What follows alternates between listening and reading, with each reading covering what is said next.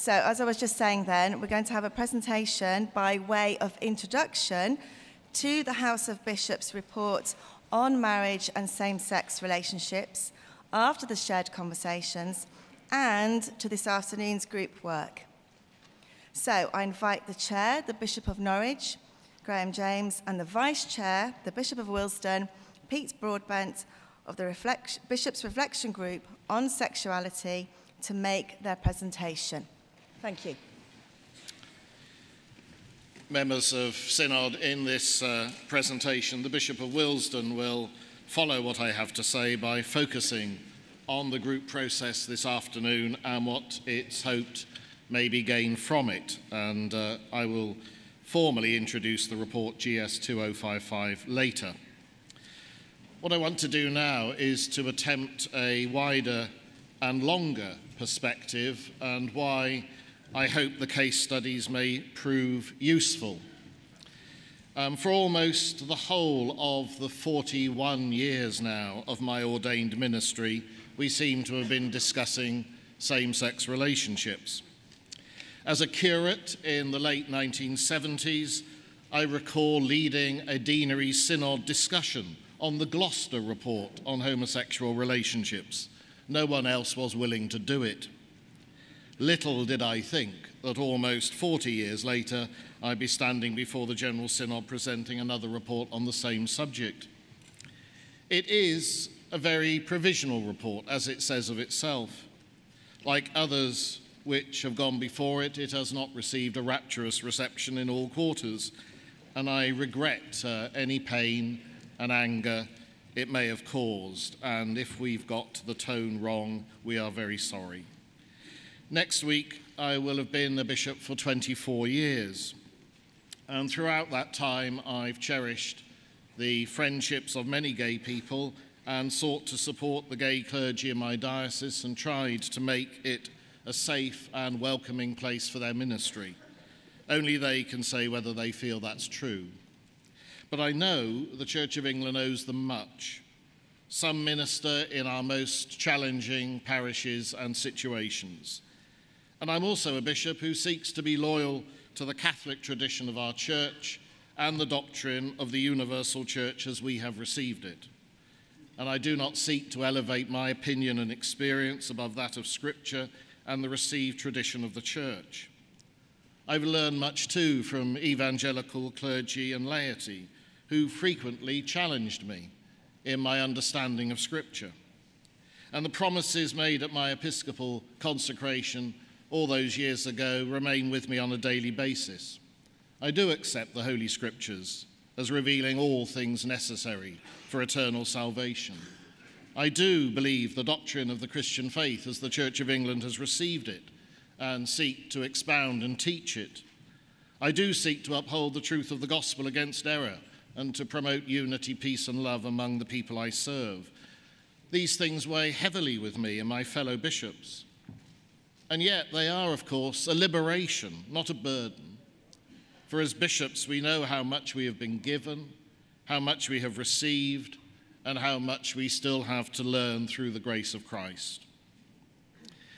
Now, I'd be misleading you if I did not confess to being conflicted in presenting this report, but in that, I think I'm far from alone among the bishops and in the wider Church of England. At one level, nothing much seems to have changed since I made that presentation on the Gloucester report so many years ago. And yet at another level, everything seems to have changed, especially in the wider culture. And our own history in dealing with these matters also explains why people on all sides of the debate rarely find themselves satisfied. And I want to spend some time examining that history.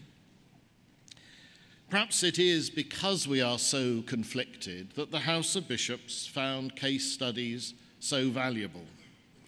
They based our conversations in the lived experience of the church.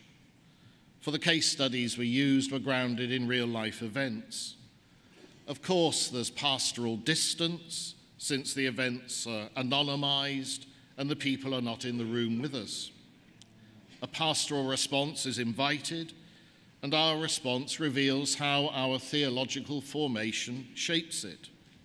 Indeed, we may discover that our pastoral response begins to reshape our theological convictions. There's always a dialogue between doctrine and pastoral practice, and sometimes it lies within us.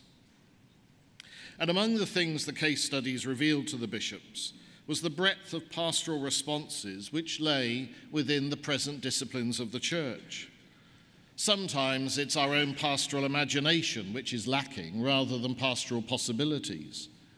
And that's what led to the use of the phrase maximum freedom in relation to the interpretation of existing law and guidance. We began to believe there were more possibilities for development within our present disciplines than may have been perceived. And I'll say more about that when introducing the debate later today. In this session, I want to reflect on why the narrative of our discussions on human sexuality has been so testing over the years and why it remains so.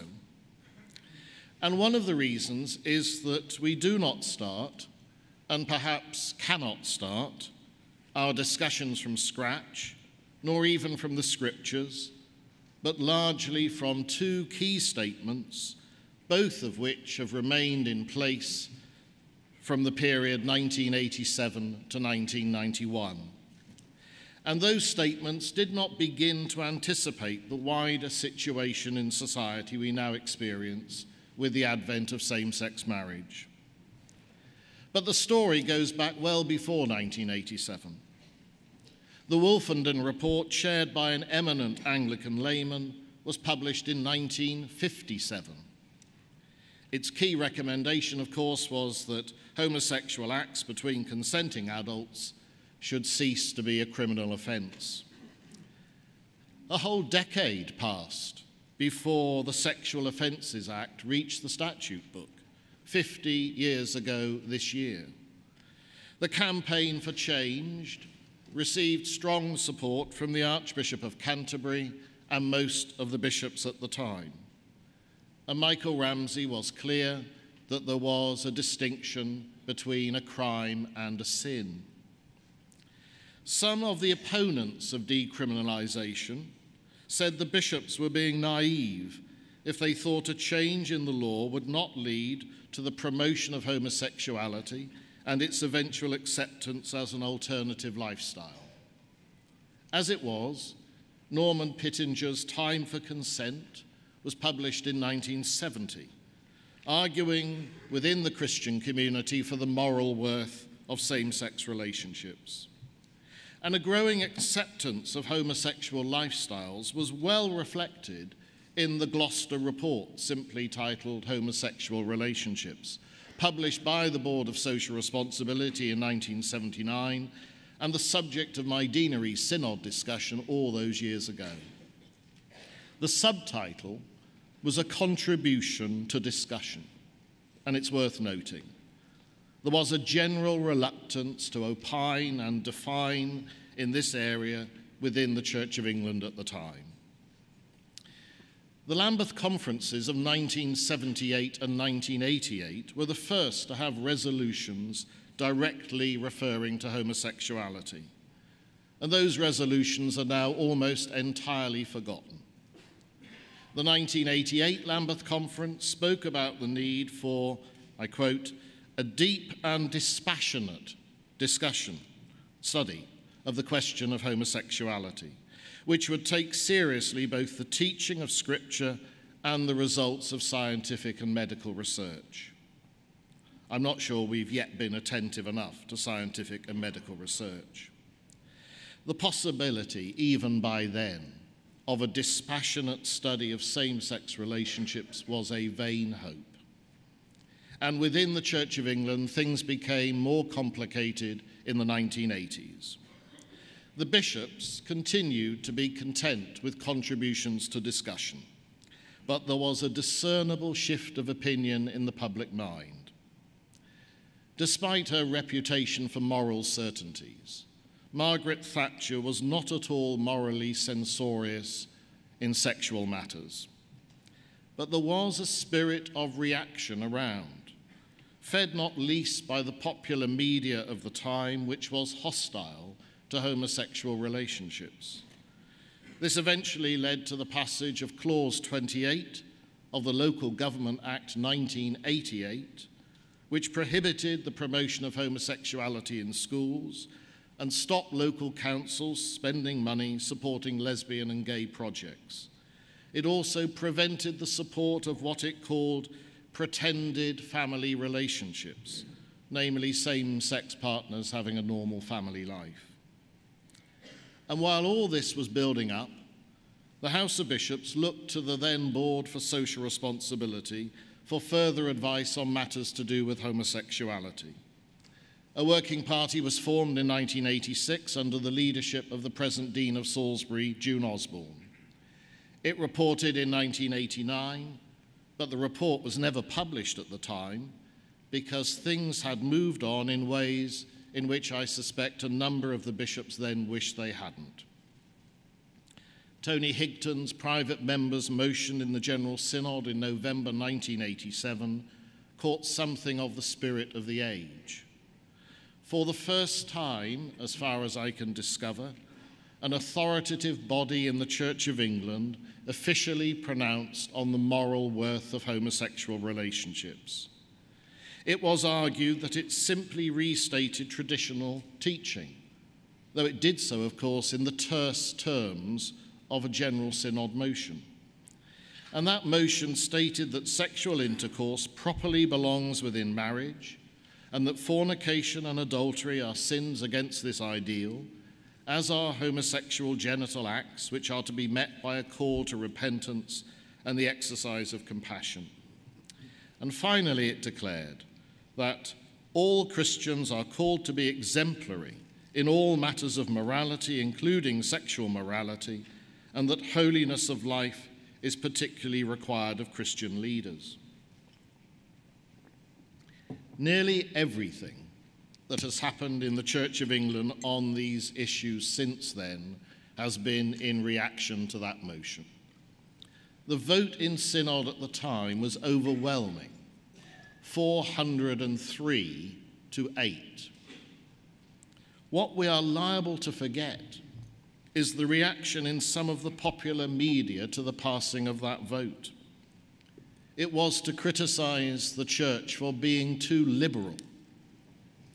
Since I was sitting behind the Archbishop of Canterbury in 1987, I remember the vote and its aftermath very well. Some of you may possibly recall the tabloid headlines which used language which would be unthinkable today in any sector of the press. The House of Bishops had to respond, and they did so eventually with the publication of Issues in Human Sexuality, a statement by the House of Bishops in 1991. And in his foreword, the Archbishop of Canterbury, by then George Carey, famously said it was not the last word on the subject, indeed not. Issues was intended to help, in its own words, a general process marked by greater trust and openness of Christian reflection on the subject of human sexuality. We are now further in time, my friends, from the publication of Issues in Human Sexuality than the publication of Issues was from the decriminalization of homosexuality in this land. Issues was not to be the last word, but it became policy. And this is one of the most surprising developments, given what Issues says of itself. Fairly quickly in the 1990s, candidates for episcopal office had to pledge their loyalty to it. In time, all ordinands had to pledge willingness to live within the disciplines set out in Issues, and they still do. Issues famously picked up on the Higton motion's phrase about exemplary Christian leaders. The ordinal is clear about the way in which the clergy are called to embody the way of Christ in their lives and to acknowledge the teaching of the Christian faith as the Church of England has received it. Notwithstanding all this, Issues has been frequently criticised, if sometimes unfairly, for creating different moral standards for clergy and lay people. And what was significant about Issues was that it was clear that lay people who did conscientiously dissent and lived in same-sex relationships should be incorporated fully within the life of the church. Sometimes it's assumed that when ordinands are asked if they will live within the disciplines of Issues, it is simply about whether they will remain celibate if in a same-sex relationship. The disciplines of Issues, of course, also include the welcome given to lay people who do enter same-sex partnerships to be part of the body of Christ on the same basis as everyone else. And the teaching and guidance in Issues form the framework for the House of Bishops' pastoral statement on civil partnerships issued in 2005, a further statement on episcopal ministry in 2013, which said that any gay or lesbian person living within the disciplines outlined in Issues and in a partnership could become a bishop. And then in February 2014, there was a further statement from the House in relation to same-sex marriage. These different statements were attempts to respond to a vastly changed landscape, but within the disciplines articulated in 1991. Issues did not begin to glimpse civil partnerships, let alone same-sex marriage, which is why the House of Bishops believes a new teaching document is necessary, addressing both marriage and same-sex relationships in a way which has not been attempted.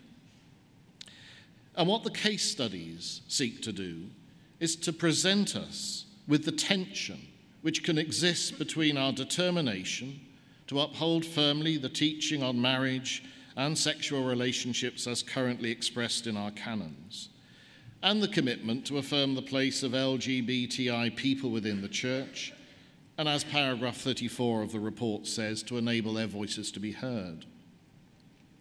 While it's beyond my pay grade to chart the way forward, I've always taken the view that the reflection group I chaired was responsible simply for the process in the college and the House at this initial stage. Any group drafting the teaching document would need to draw its membership from well beyond the House, including lesbian and gay people, theologians, parish clergy, and others. And equally, a group on the development of pastoral practice would also need broad representation. The case studies in the House and the College of Bishops prompted conversations of very different character and quality on this subject than we have had in my very long memory of such meetings. And the House believed it would be helpful for members of the General Synod to engage in a similar process. And with the Synod's permission, I will now pass directly to the Bishop of Willesden to describe in more detail what we will do in this afternoon session. Thank you, members of Synod.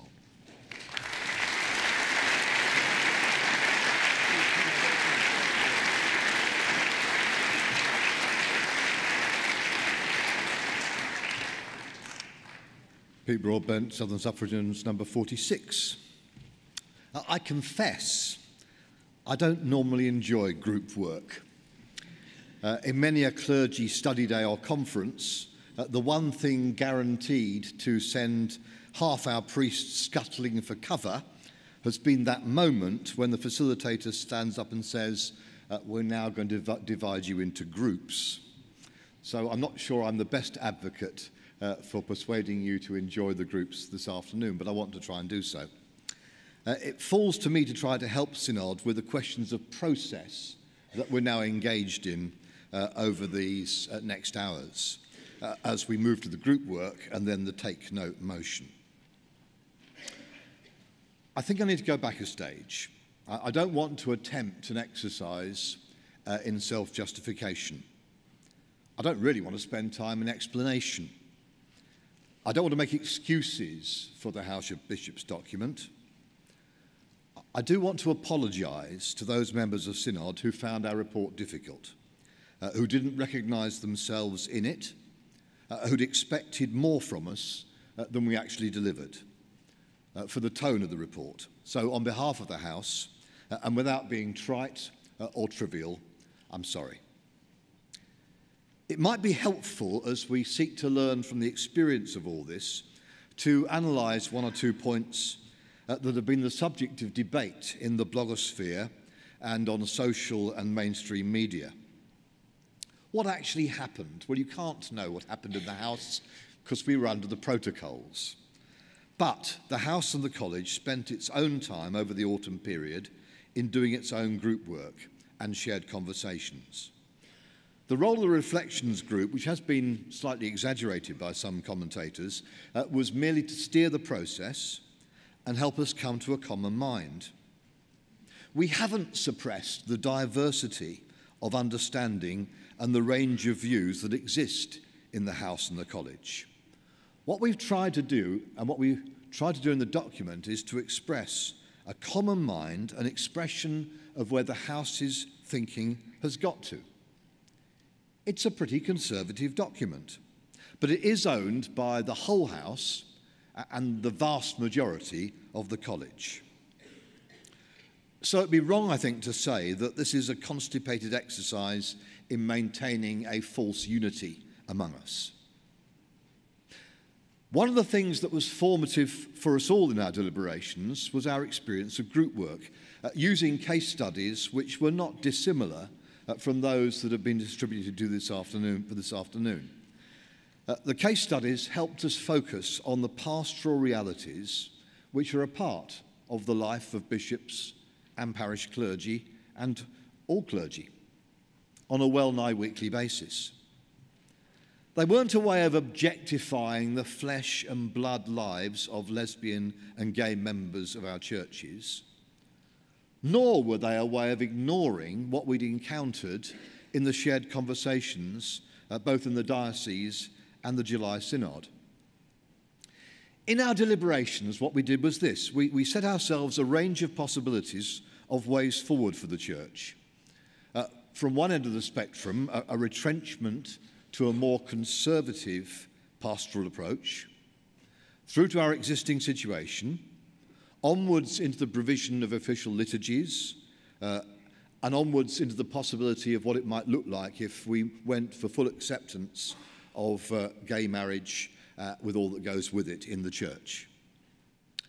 What the case studies did was they helped us to test the way in which our theological understanding, our instinctive pastoral responses, our calling as bishops to focus unity in the church, and our calling to be guardians of the faith inform the way in which we come to a proposal. Paragraph 1 of GS 2055 puts it like this: addressing them involves fidelity to Scripture, the proper understanding of how the Church's traditions shape its current discipleship, and the ways that changing approaches to human knowledge and reason inform or challenge the Christian faith as we have received it. I guess what we're inviting members of Synod to do is to share that experience. Now, I recognise there are some of you, and you've written to us already, who don't want to take part because they've lost trust in the process. I regret that decision. As I said to others who took a similar decision from a different point of view at the July Synod, I don't think it's sensible to absent yourself from what's a very important formative discussion. Being part of the process is always preferable to non-participation, and we want every voice to be in the room and to be heard. The anonymised case studies are all based on real-life situations, and they help us explore what that phrase that we used in the report might actually mean, interpreting the existing law and guidance to permit maximum possible freedom within it. It's become a kind of odd word we've debated around. People are slightly fearful of it. That phrase doesn't resonate with everybody, but it is the area we'd like to explore, and the case studies will help us do that. The bishops have been tasked with chairing the groups, which at least means that those of us who are allergic to small groups have to turn up. It would be perfectly possible for a group, if they wanted to appoint someone else to chair it, if that was their decision. Please come, though, to the groups prepared, ready to participate, and to contribute to the fullest possible feedback on the questions that are raised. I recognise there are all kinds of vulnerabilities, not just from one sort of subsection of people, but from all sorts of people. And I need to remind you again, the protocols remain in place, and they should be rigorously adhered to and not ignored. On to the debate on the report itself. I need to reiterate the factual position about what it means to take note. You'll hear more about this, but let's have it in our thinking as we go to our groups. As I said when we launched the report, such a debate is on a neutral motion. It allows Synod to discuss the content and recommendations contained in the report, but a vote in favour of the motion to take note does not commit the Synod to the acceptance of any matter in the report. That's the standing orders, that's not me. Of course, not taking note has become totemic. There are even badges for it for many members of Synod. If Synod declines to take note, the report in its present form can't come back to us, though we will still have to find a way for the discussion to move forward. In the debate and in the discussion groups, the House will be listening hard, particularly for answers to the questions we've posed in paragraph 70 of the report, but also to other questions you want to raise. We're not trying to limit the agenda here. We want members to address what we've put before you in all good faith, whether you like what we've said or not. It would be good if you could agree to take note. We're not claiming our report is the last word. It's a situation report. It represents where our thinking has got to. You may not like it, but that's where we are. Taking note does not commit you to our thinking. A couple of final process questions. We need to recognise that behind this debate, and perhaps often unacknowledged, lie several major fault lines. There really is no shared theological understanding between those who see themselves as upholding, from the point of view of Scripture, an orthodox position for no change, and those who see themselves advocating, from the point of view of Scripture, a position of change. And we sometimes forget that until we start talking to each other. Very fertile conversation about that in the pub last night. We also lack a consensus on what we mean by good disagreement. Is it about process or is it about outcomes? You see, good disagreement is something we can have but not change or change radically. But it can also be a description of living together in the church as an outcome. And I think, again, we disagree among ourselves as to what we're looking for out of that phrase, good disagreement. It's part of the reason it didn't appear very much in our report. I think that many who want change quite sincerely want good disagreement to mean pluriformity of practice in the church. Others don't believe that's possible because of the canonical and legal restraints and constraints of uniformity within our church. We need seriously to address that. That's why the legal advice is appended to our report, to show us what the issues are we have to address, whatever we do. The last thing I want to say is that I think this debate is going to be a continuing problem for us in terms of disagreement, because we haven't coalesced around an end point. When we legislated for women to be bishops, even those who were opposed came to the view the Church of England had to make it possible for women to be bishops in the Church of God according to our canons and formunaries. In this debate, we haven't even begun to define a place where we can coalesce. The bishop's report acknowledges a place of starting. More conversation is needed. I hope not interminable. We don't yet know the next stage. There are no secret plans up the bishop's sleeves about what we do next. Nor yet are there plans about when and whether we can bring a further report to Synod. The amount of work that could be involved in, for instance, a teaching document is fairly substantial, and we don't want to rush that.